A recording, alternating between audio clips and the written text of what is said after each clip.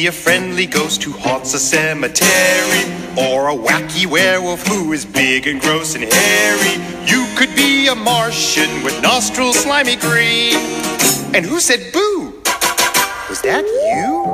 You could be a superhero or his little brother, a bat whose brains are oozing in one ear and out the other. Just think of what you'll see when all the spooks are free. So what are you gonna be for Halloween?